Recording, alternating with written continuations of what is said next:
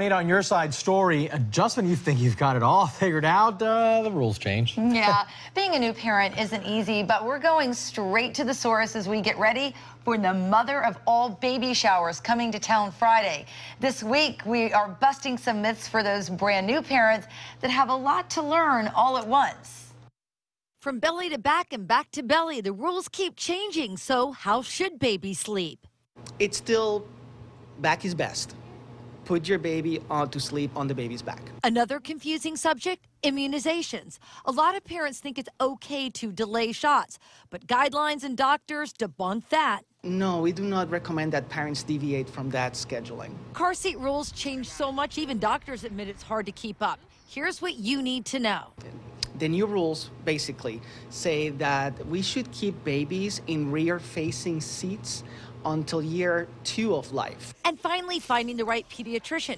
Many parents think they can wait until baby's born, but you should start the hunt early. I usually recommend that happening around the 3rd trimester. TGH is a sponsor of the Mother of All Baby Showers. Medical experts will be on hand to answer your questions.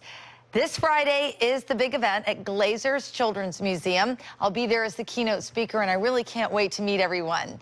And for more information about this Friday's event, just head to WFLA.com.